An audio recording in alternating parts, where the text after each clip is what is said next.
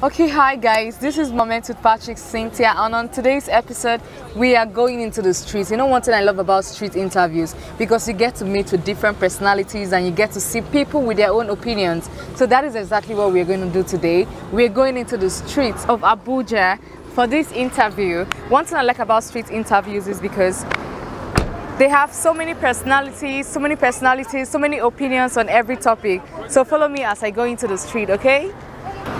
Remember guys, this episode is sponsored by Armor of God's Apparel.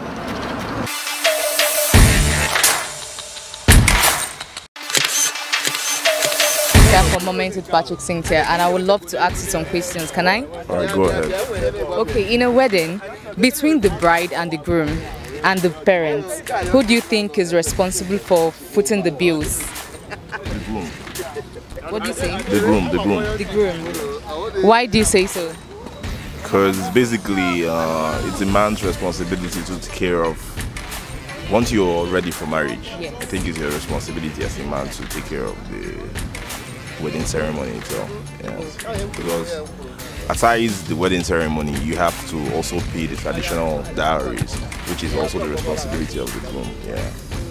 Okay, some people say like it's the responsibility of the parents because they're sending out the girl. So they think that it's the responsibility of the girl's parent to foot the bills for the girl to go to her husband's house. As I said earlier, it's really. Do you agree with that? It's relative, as I said earlier. It's relative. Okay. Like some places in the northern part, Yes. the parents send the girl forth. But in the eastern part where I come from, basically the groom.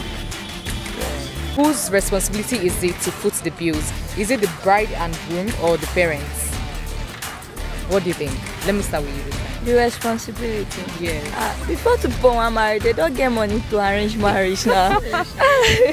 So they will pay. Yes, they will assist them, but yes, the main money is the couple now. The couple, right? What about you? They have money. Same thing, yes. Oh, correct. Thank you so much for having you on this show, okay? Hello. Okay, so in a wedding ceremony, a wedding is about to come. Who do you think is responsible for footing the bills? Is it the bride and the groom or the parents? Can I switch to pidgin? Of course, please. Alright. See, this thing no be two-way thing. Yeah. Everybody will pull hand.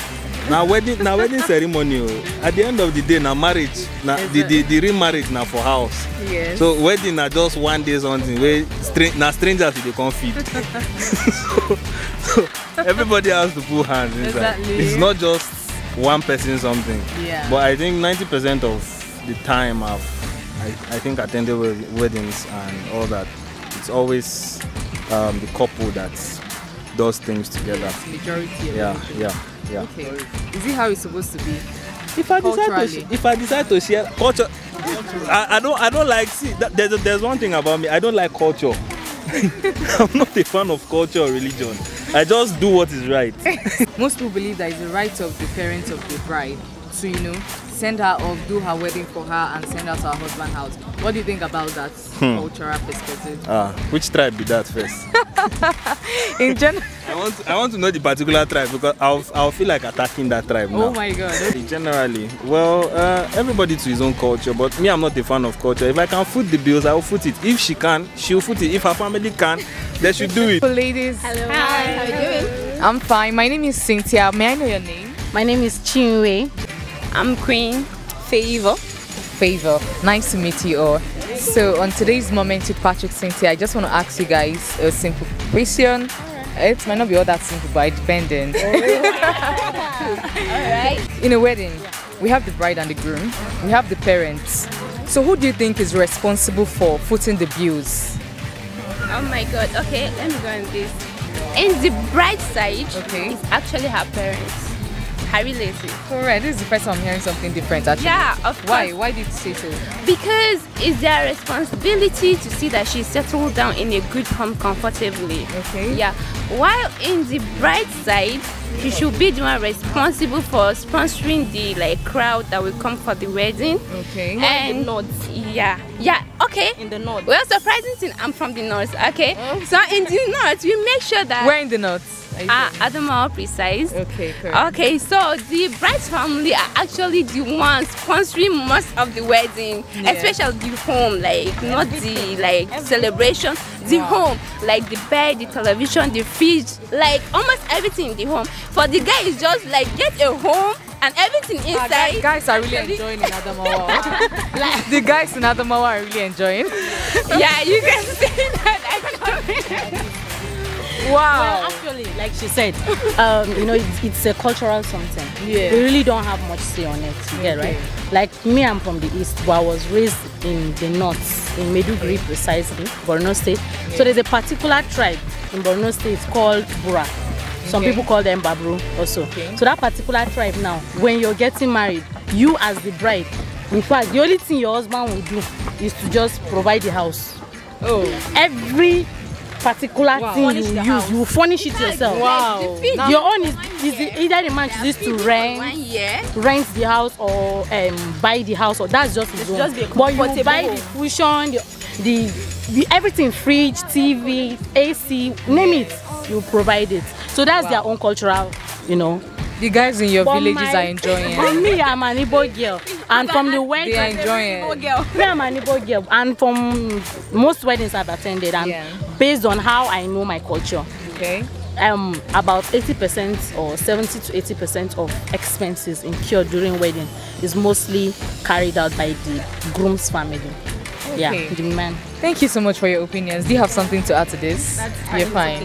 Okay, thank you so much, ladies. Can you wave to my camera? Hello. My name is Cynthia. May I know your name, ma?